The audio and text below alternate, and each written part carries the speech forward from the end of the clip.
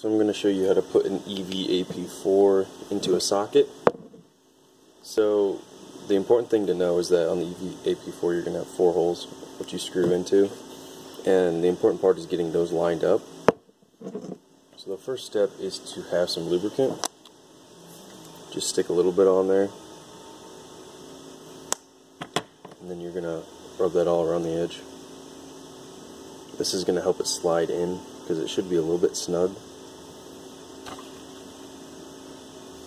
So then, coming from here, you kind of want to stick it in there premature, line it up to where it looks like the 4 holes are lined up with the screws. So just there, you can see it kind of looks lined up. So then what we do is we use a hammer and we use it like this to put a little force into that and push it down in.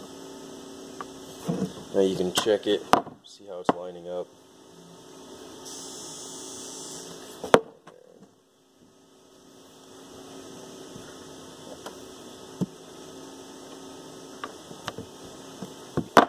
Push it down the rest of the way. So that one came out pretty good. And then if you want to put your manifold and your pyramid receiver on, should line up fine. Once you do this, it will line it up perfect then. One thing to note is for the EV-AP4 is you don't want your screws, this distance right here, to be any higher than 15 or lower than 13. So you want that range of 13 to 15 millimeter length right here. Or else, if it's too long, it'll bust through the top of the lock.